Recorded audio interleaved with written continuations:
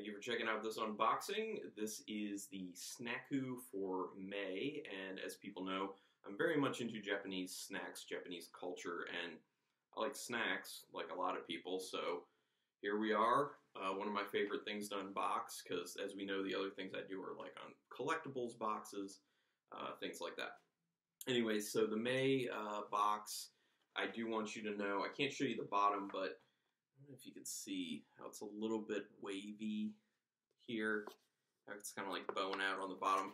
So basically it's because it got severely wet. The U.S. Postal Service, I've been having problems with them with a lot of my boxes. Actually a lot of the boxes I get subscription box wise, I've had a decent amount of issues with, but also just boxes I'll just order for other things. So this one was a situation where they left this and another box that had a board game in it just sitting out in the rain. It was actively raining all day. When they delivered it, it was raining. They sat it like, they can easily set it like FedEx and UPS do under the overhang in the front of my house, like right at the door. It won't get wet. But for some reason, they just decided to set it as far out on the top step as possible so it got drenched. So hopefully everything in here is okay. Should be, because they're usually individually packaged things, so, but still, God, USPS, terrible. Anyway, let's get into this. The opening, what it looks like here, very nice. They always have nice wrapping in here. And I'll go ahead and show you the card. Always nice looking card. Yes, there's like a boat on there. You can see a little bit better. And then the items, if you want to look at it right there. But I'll read you the stuff. So they're going to be focusing on a specific dessert shop, snack shop, whatever. I'll read you the thing. Today we're highlighting an amazing boutique snack company in the southern island of Kyushu called Chidoriya. The store was established in 1630, a long time ago, near the port city of Nagasaki, which was the only place in Japan where Western goods were available. Historically, Japan didn't have sugar, and imported stock was only available in Nagasaki. Chidoriya, I believe that's how it's pronounced, was one of the first snack stores in Japan to utilize sugar in its snacks. Oh, that's interesting. Very historically important then. To this day, they continue to stick true to their roots and hand make all their snacks, using only traditional methods and high-quality ingredients.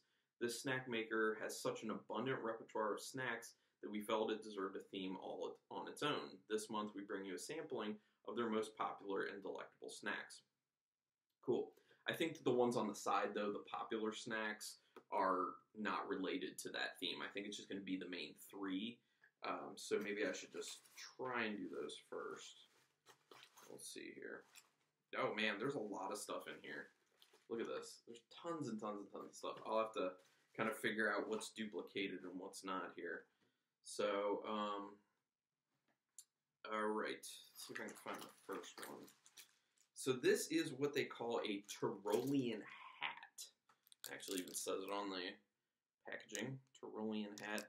Kind of looks like it's like some sort of like wafer-ish cookie with some sort of cream in it. We have one kind of like it in the last video. So, might be kind of similar. I'll open this up.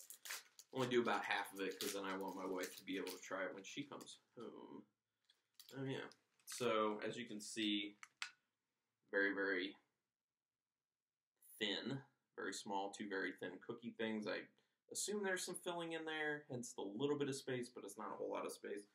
So what it says about it. The second most popular snack by Chidoriya.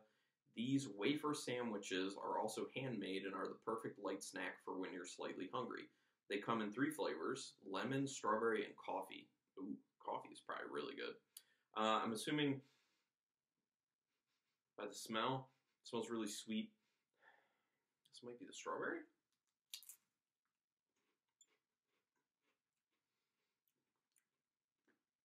Lemon, I believe. Yeah, so there's really not, you can kind of see it, there's not a lot of the filling in there. There's filling, there's not a lot. Very sugary tasting, very light, very crisp. Slight lemoniness. It's good. The cream in there It's very, very creamy when you get enough of it. Very buttery. Mm. Mm.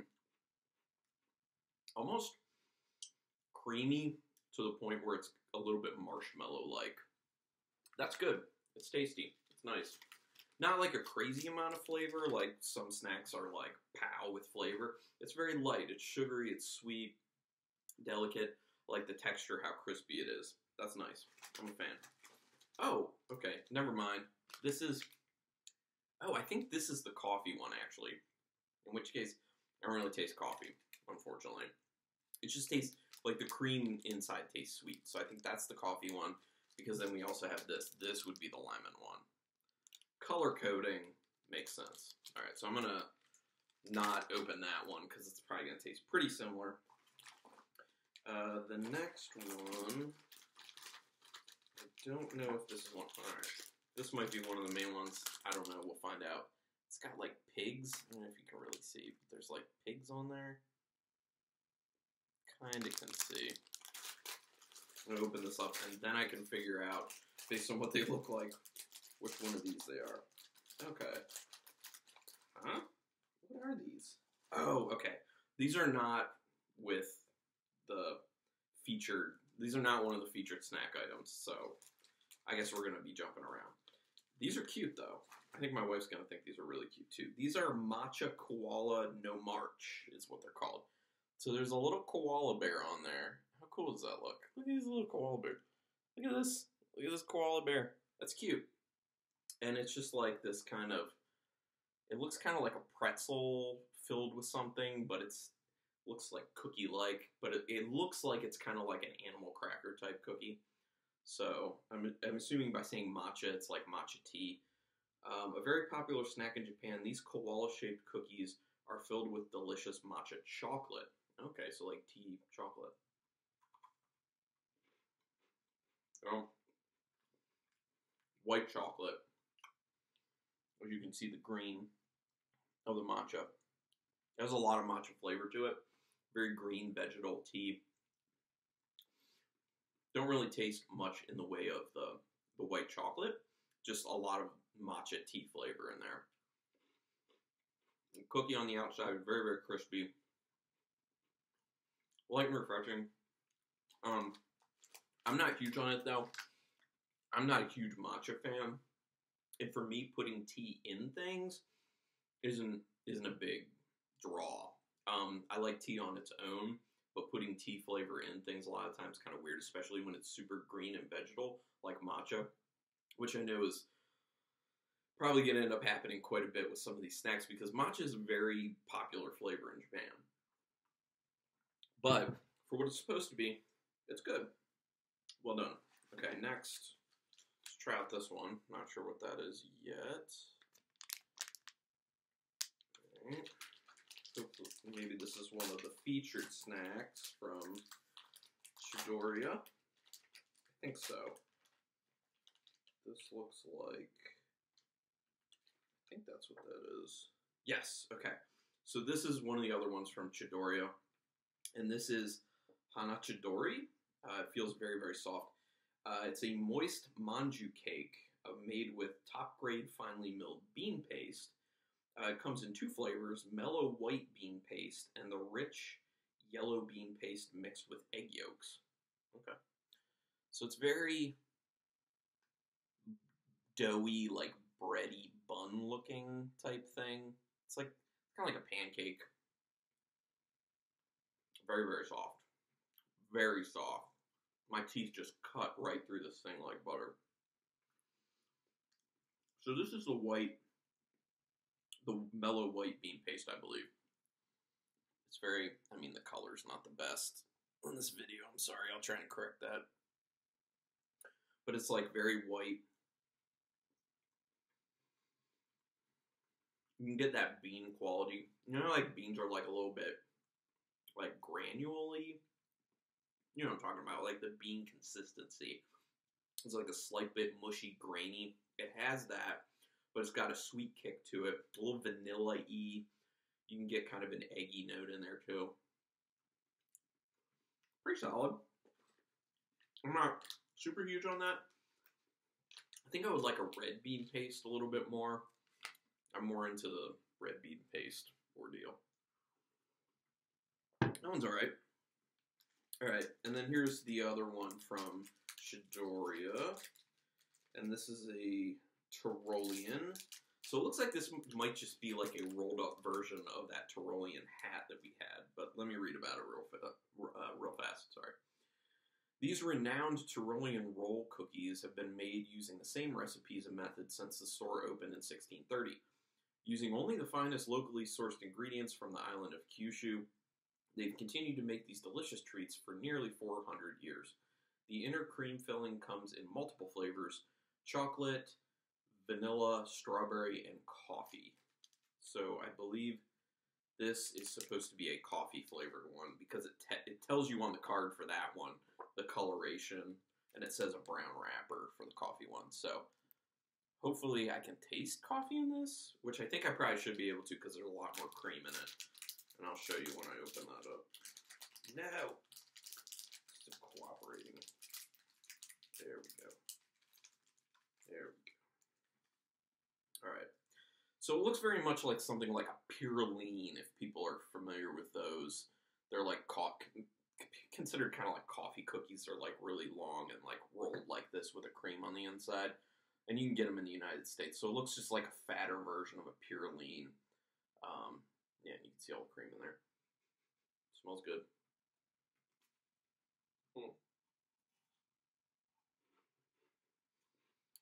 One of the things that sucks about these, they just fall apart. They just like disintegrate once you bite in. It's good.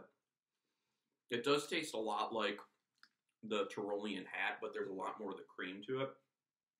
I still don't think I really taste coffee, honestly. It's just like a little vanilla-y, buttery, creamy, sweet. So, yeah, I just don't get it. Oh, okay. Well, they gave us a few, actually. So here's the matcha, I believe. Oh, no. They don't have a matcha one. This is the chocolate one. This one's chocolate. Okay, not going to open it because I did that one. And this one is strawberry.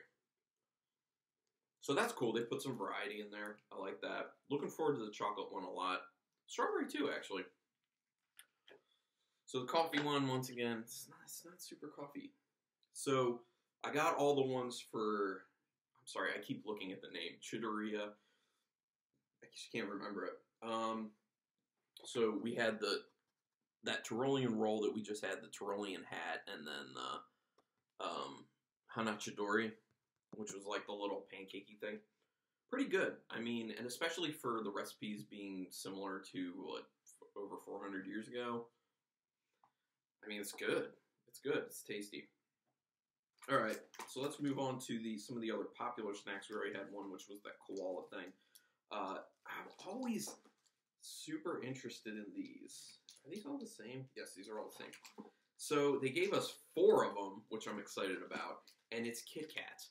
People out there, I don't know if you know, but if you're big into Japanese food and Japanese culture, you may know that there are tons of different flavors of Kit Kats in Japan. Like, I'm talking about a lot of different flavors. Flavors that never make it to the United States and probably never will make it to the United States because Kit Kat isn't that popular. It doesn't have that level of popularity in the U.S. So they have all these crazy flavors. Like, I had one that was pancake flavored. I had one that was strawberry cheesecake flavored. There's tons of them. I think I have a wasabi one at one point. So here is one. This is a berry almond Kit Kat. Berry almond. Sounding very interesting. Exclusive Kit Kat flavor you can only get in Japan. Matcha green tea Kit Kat topped with freeze-dried raspberry, cherry, and almond. Sounds way more artisanal than you would assume a Kit Kat is going to be. So since it has a matcha flavor, we'll see what that translates to for how I will like it. And you can see that it's matcha. It's green. You can see all the berries and the nuts on top.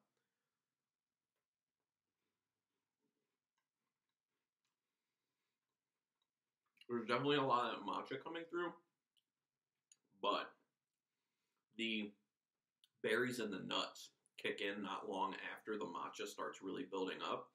So it's like a very strong tea vegetal flavor at first, and then it gets cut off by the berries. I guess it was the raspberries and cherries, and then they come in, and you get like the cherry vibrancy and the fruitiness, and a little bit of tartness from them. And then right after that, that flavor gets cut off, and then the almonds come in, and it's that nice nutty like toasted almond flavor. There's a lot going on in that, as I described. And that's pretty damn tasty. I like that. I'm not big on candy, but man, those Kit Kats are good. I'm a fan, man. That's really good. That's really good. That's way better than I thought it was going to be. Impressed. And I don't know all the information on this, but apparently the company that owns Kit Kat in Japan is different than the company that actually owns Kit Kat in the United States. Which, does it even say on here? Nestle. Nestle owns Kit Kat here. I think Kit Kat's owned by Hershey in the United States. I might be wrong on that. Don't quote me. But anyway. So the next thing is a Milk Country candy. Backed by popular demand, candy made with all natural, organic Hokkaido milk. So it's got some cows on there. As you can see, got some cows. We had a milk candy a few boxes actually. One was like a strawberry milk candy. I don't think we've had like a milk candy, but it looks like milk. I guess it's just like milk. This might be a hard candy, so I might just suck it for a little bit and then take it out because there's one other treat in here. Yeah, there's a hard candy. I'm going to suck on it for a little bit. Get a flavor and then I'll finish it later. That's interesting because literally it tastes like milk. It's creamy, a little bit vanilla, a little touch of vanilla to it. I'm guessing to just have like a little extra flavor. Yeah, and it's creamy and it tastes like vanilla milk. It's good. It is good. It's kind of like caramel, like light, you know? Like a light, very light flavor version of like a caramel that you would suck on, like a Werther's or something. It's good. Tastes good. And it's not, for having as much sugar in it as I assume it has, it's not crazy sweet. Because that creamy mouthfeel kind of like tamps down the sugariness. So that's nice. And then the last treat we have here is by Meiji. And it is Apollo Strawberry is what it's called. I've never had something in one of these shaped packs before. Oh no, I did. In my first box, they had some chocolate-covered senbai in a package, kind of like this. I think these are cool. I think the United States should get more into this type of stuff. It's just easier to open. You can just pop them right open. Why don't I just do that? So these are Apollo Strawberry, every Japanese child's favorite chocolate. These are made with milk chocolate and strawberries. Oh my god. As soon as I opened this up, it was just like a waft of strawberry flavoring smell just nailed my nose. And as you can see, these little, let me put that down so I can, just like chocolate on the bottom, strawberry on the top. Chocolate and strawberry. That's what it tastes like. The strawberry doesn't taste very artificial though. There's like a nice milk chocolate, very, very light, and the strawberry kind of comes out on top of that chocolatey flavor. Also very light, delicate. Tastes a lot more like actual strawberries and not strawberry flavoring. So that's really nice. That's one of the things I really appreciate. I feel like a lot of times when I have snacks and candies from the United States, when it's strawberry, it tastes like it's strawberry flavoring. It's a little bit chemically. Everything strawberry I've had, at least from this box, it tastes like at least somewhat like actual strawberry and not like super chemical, like artificial strawberry. So I appreciate that. So anyway, that's it. That's all that's in there. I'm super excited. My thing trying to shut down on me.